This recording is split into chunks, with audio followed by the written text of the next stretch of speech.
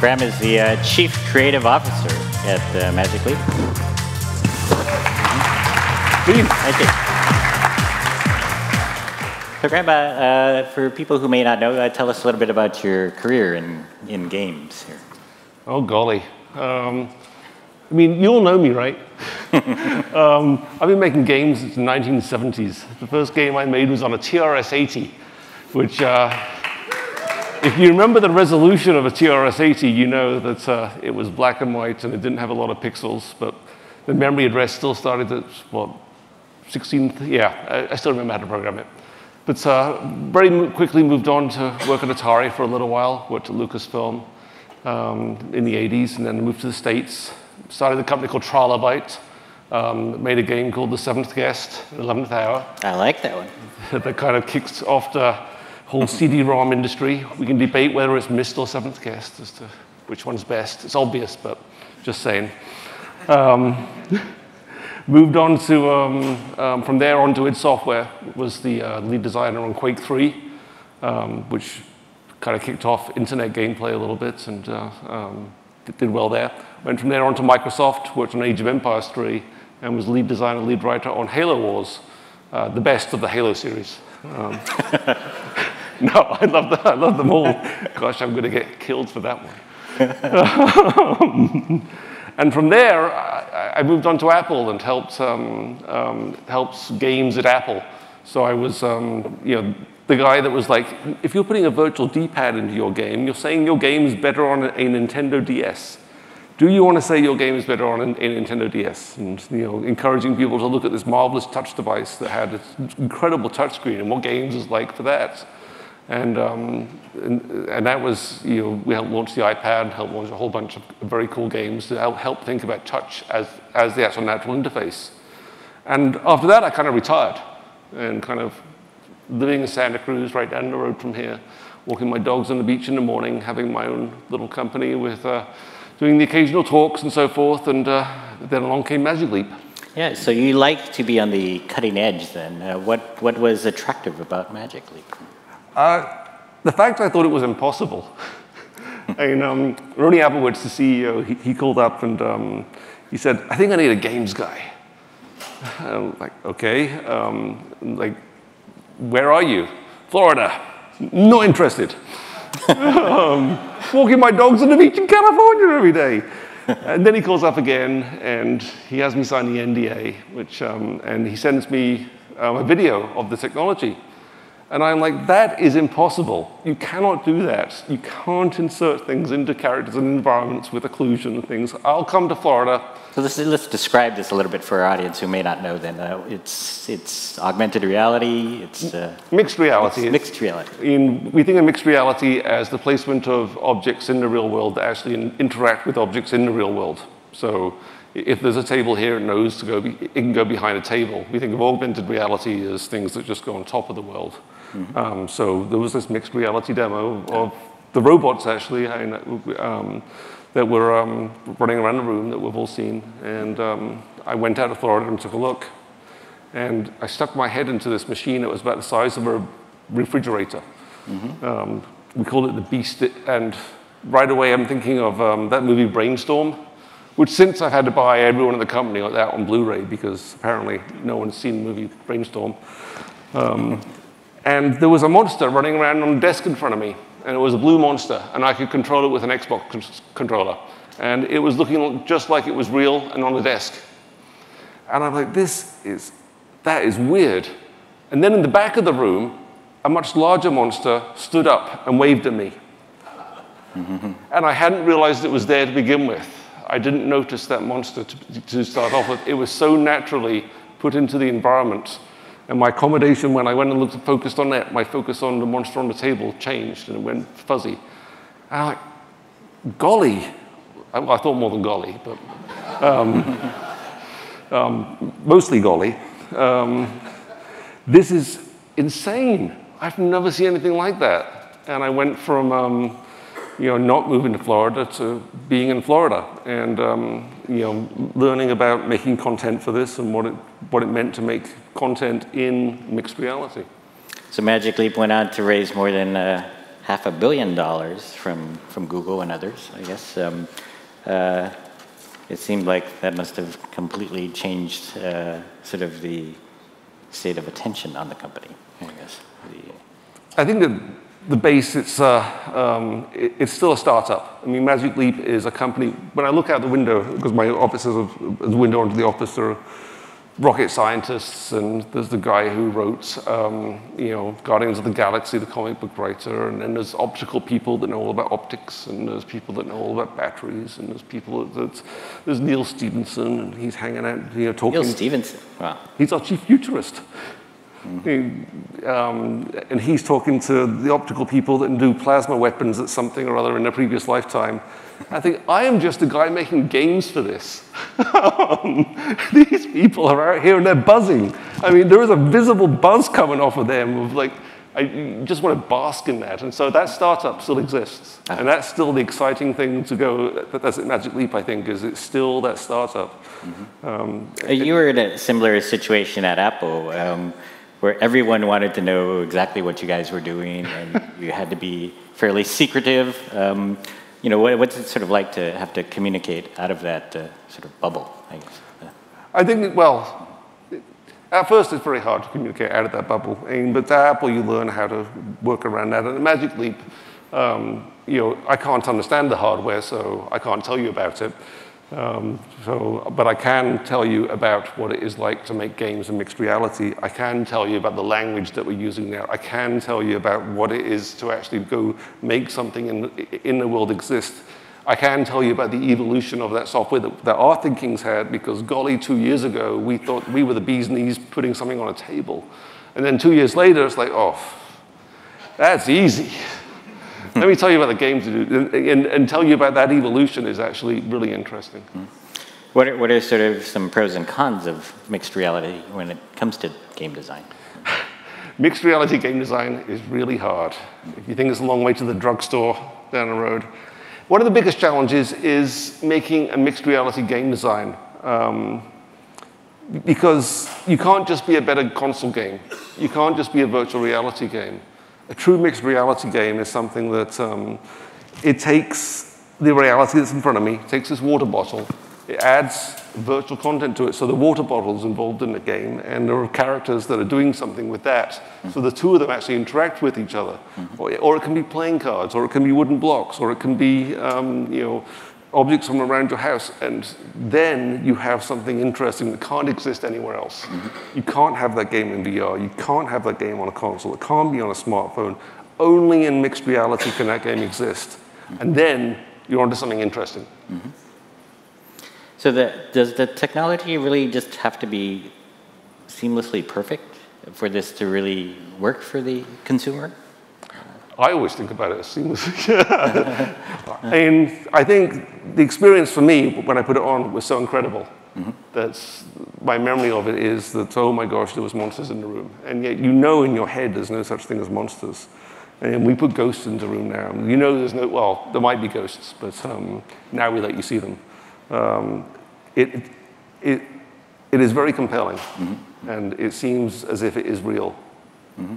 We have more going on outside of Magic Leap now. Nintendo showed this video with Pokemon out in the real world, out in the wild, sitting on top of running on top of Google's Niantic Ingress location-based gaming platform, and it seemed very inspirational to be able to sort of join with a bunch of other people hunting down Pokemon in real places. If anyone can get me on a beta for that, love to. I think that's the inspiration everyone wants and expects, right? I mean, it was the same with Ingress, and everyone wants and expects that to be the integration that you actually get. That was interacting with the world when when the monster splashed into the water came out, and the boat rocked, and everyone wants that. I want to see X-Wing fighters, and I want to see Marvel superheroes and Superman, and have them actually interact with the world around me. So I think that demonstrated very well the fantastic dream of mixed reality. How would you see the difference between AR and VR, where VR is sort of a completely artificial world that you're seeing? I think VR it takes you somewhere else, right? I mean, that transports me and puts me in some other place. AR, I think, presents information on top of the world.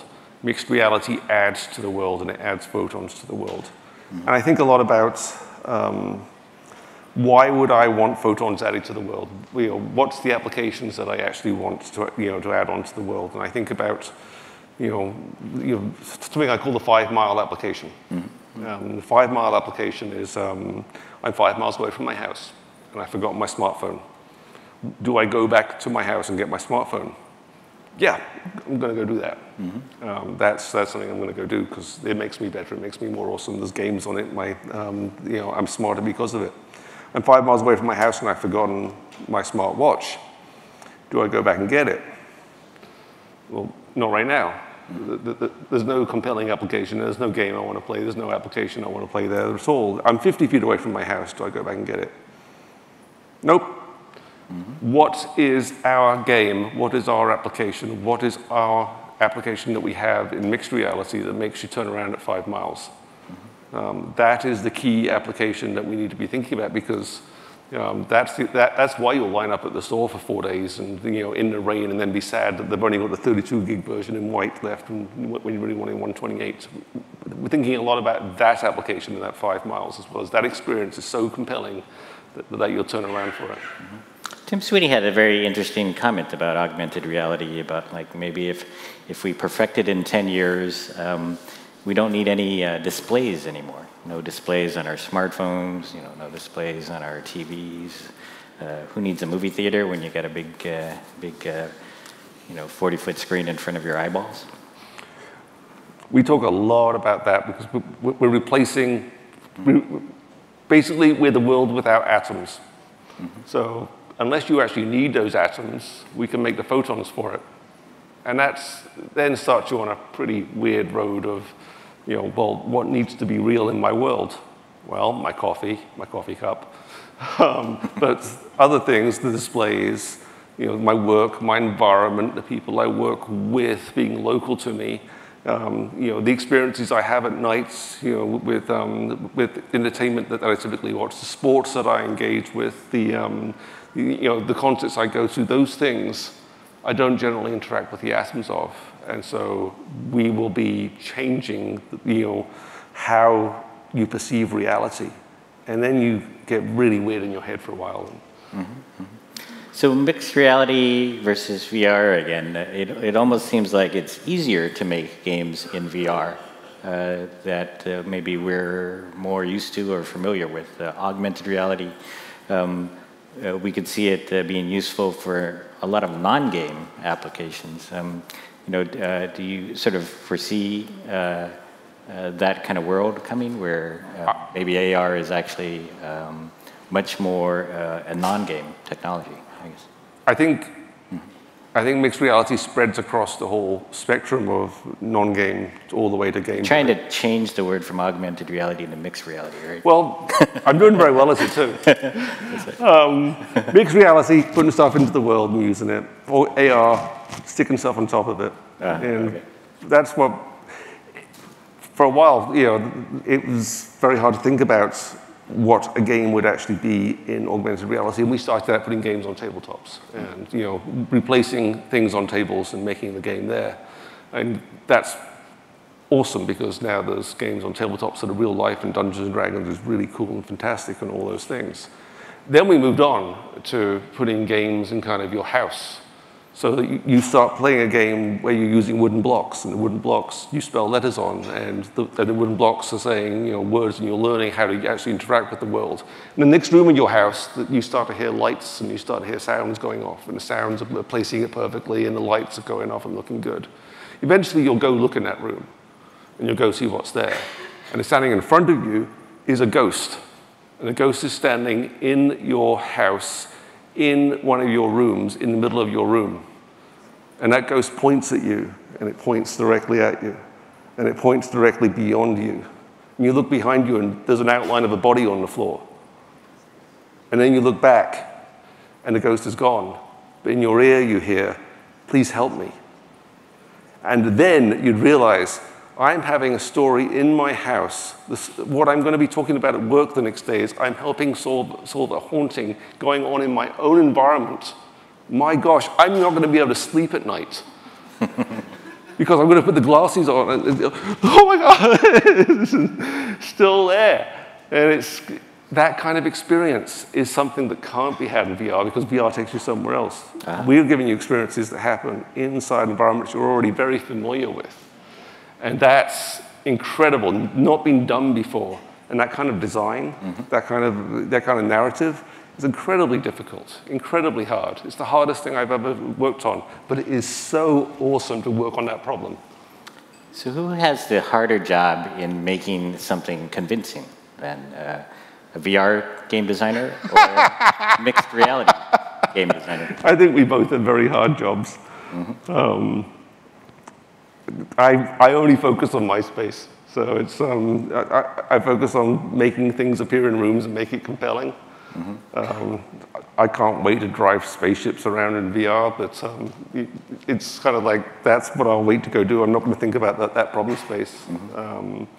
Have you figured out the part about like how everybody's got a different house and furniture's in a different location, and now you're going to put a game character in here and it's going to navigate? Learning to see what is in your house and getting the idea of where space is at on the floor, where your walls are at, and where kind of objects are. The idea of the ghost is to actually help you with that because you'll talk to artificial intelligence people and they'll say, we can work it all out. We can work out where everything's at in the house. And you're like, well, I can just have a game character ask, hey, where's a good place to put this game? Is that a floor? Is that the best wall to put the screen on? And you know what? People love to interact with characters, and they love to interact with, so we don't need to know, that much about it because we have someone in virtual, virtually they're asking you if that's the right thing to go do, which is just by itself sci-fi. Very interesting. So how much time for experimentation do we have here? There are different platforms. Cast AR is a different, say, version of mixed reality as well. Different platforms are going to be experimented with. How much of the time do we have for experimentation, and then when do you see some things really settling down into commercial products? We think a lot about. We actually have three things that we do at Magic Leap. We have a play lab that just looks at Lego bricks and looks at small experiences and what's music like in what we're doing. What's it like to touch the world? What's it like to sculpt in it? What's it like to go and do these small experiences in Lego bricks so that we can learn what games are like in mixed reality? And we think about that an awful lot, because those Lego bricks will be helpful to everyone. We have something we call the Incubation Lab, where we're just actually in the final week of Pitch Fest, which is our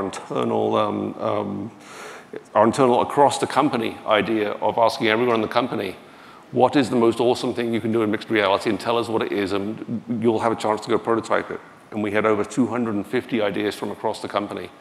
22 of them we went to go and ask to make into better presentations. 8 of them we are actually going on to prototyping, and the second group's coming up this week. So the Incubation Lab is something that we look at across the whole company and getting ideas in, because we have rocket scientists and because we have Neil Stephensons. And then we look at kind of what is a large AAA game in what we're doing. And we take a chance, and we roll and we try and make something. And it might be wrong. It might be bad. It could be, but we learn pipeline, and we learn how to move from the art department into the animation department, into programming, into what interface actually is, what it's like to run on the device, how it actually loops around, what's it like to ask for something that's to play something on the table. And so we think about experimenting in those three groups quite a little bit. So maybe I should save you some post-talk questions here, I guess, from everybody in the crowd. When are your game development tools going to be ready, and when is your product going to ship? We're working day and night on it, I can tell you that. We work around the clock. I've never seen a harder working set of people on the planet. And all I can tell you is stay tuned. It's very exciting. Very good. Thank you very much.